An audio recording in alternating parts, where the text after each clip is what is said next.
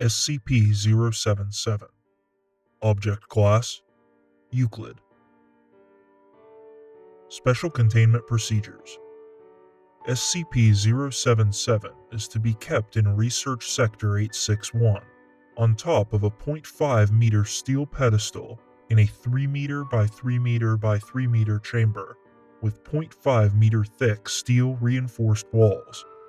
The reinforced steel hatch door to the chamber is to comply with AH-37 protocol, and is to be guarded at all times by 2 Level 1 personnel. A boom mic connected to a speech recognition system should verify that all pronunciation is within standards. A camera is to be mounted within the chamber to record any changes. Every 8 hours, a minimum of 2, but preferably 3, trained D-Class personnel are to enter the containment area and, in a loud, clear voice, read the runes etched onto SCP-077 in unison. The reading must be performed by individuals who understand the full meaning of the runes being read, who are able to pronounce the entirety of the inscription correctly, and who are no more than 30 centimeters away from SCP-077. All personnel must undergo a 1-week training session with Foundation linguists for pronunciation, reading, and dialect coaching. A minimum of 20 D-Class personnel are to be trained or undergoing training at all times. Trained D-Class personnel are exempt from termination until such time as they have been replaced. Foundation linguists are to remain on call in case of an unexpected rune change.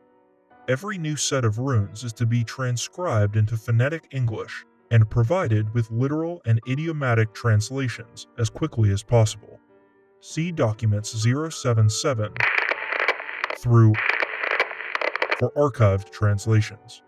The cafeteria menu for Research Sector 861 must not include any potatoes or potato-based ingredients.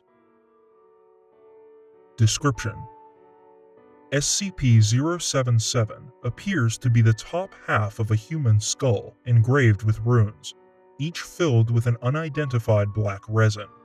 The runes change every lunar month, defined by the full moon rising above the horizon in Ireland, as well as the winter and summer solstices, the spring and autumn equinoxes, and whenever a partial, annular, or total solar or lunar eclipse is visible from Ireland.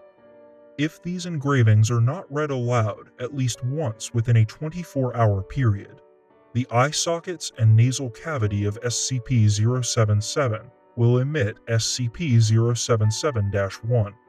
SCP-077-1 is a luminescent green vapor whose precise nature remains undetermined.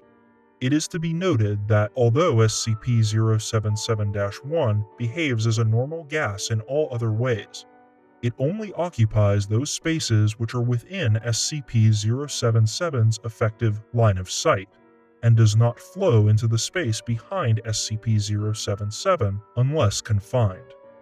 Opaque, impermeable barriers with no biological content can provide temporary protection from SCP-077-1.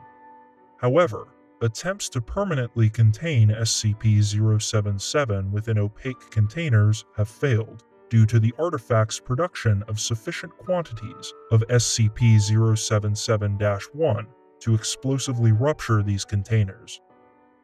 All biological material, with the obvious exception of SCP-077 itself, which comes in contact with SCP-077-1, is instantly transformed into a viscous, malodorous ooze.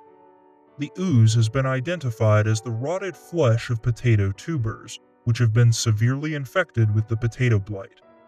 1 cubic centimeter of SCP-077-1 transforms upwards of 800 grams of biological material. Reading SCP-077's engravings has noticeable, if transient, effects on the health of the readers. These effects include nausea, cramps, headache, dizziness, incontinence, fever, skin rashes, nosebleeds, and fugue states. Effects intensify as the time between readings increases, and can become cumulative for individuals who read the engravings too many times consecutively and/or too frequently. Readers have a 60% chance of developing an allergy to potatoes. Addendum 077-01. The artifact was recovered from in the village of Data Redacted, Ireland. Locals had built a shrine around the artifact, where upwards of Data Redacted participants would engage in a nightly ritual. Fragmentary historical documents retrieved from the remnants of the village church and library indicate that the artifact existed as early as 1848, at which point in time it is described in highly positive terms, including protector and Data Redacted. By 1869, however, references to the artifact are fearful, resentful, and couched in euphemism.